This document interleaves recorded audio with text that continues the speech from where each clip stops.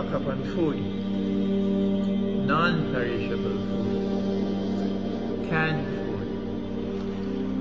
Dates as such, they have so much nutrition in them. That you stock up on water. You can't live without water. And don't keep your water in glass containers. Don't keep your water in plastic containers. Keep your water in containers which are not so perishable. And finally, you have to cook. Allah created human beings to cook.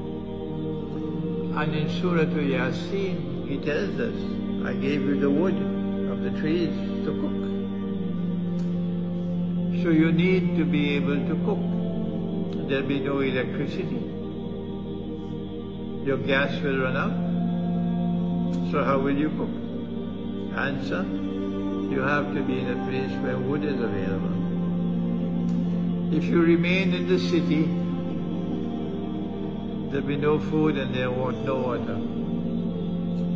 So there'll be anarchy in the cities, and people will kill each other for food and for water. They'll break down your doors because they're dying for food and water. If you choose to remain in the city, don't turn to me and ask me what to do. I have asked you for so long, so many times, make a backup arrangement in the remote countryside, because there's safety in the countryside. How do you protect yourself in that world after the Great War? Remember what Allah said in Surah Al-Isra. You remember?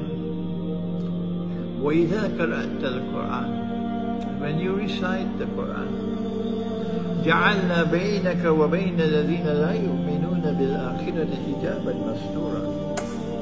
Allah will place a covering over you to protect you.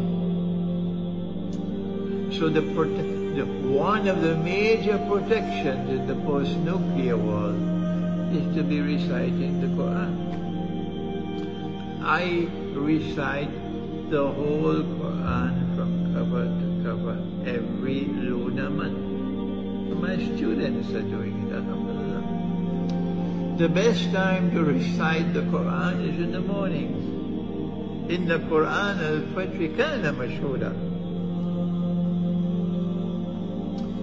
Either before Salatul Fajr or after Salatul Fajr. And if you recite the whole Quran, and you complete the whole Quran, the recitation every month, Allah will protect you. The Quran will protect you. And finally,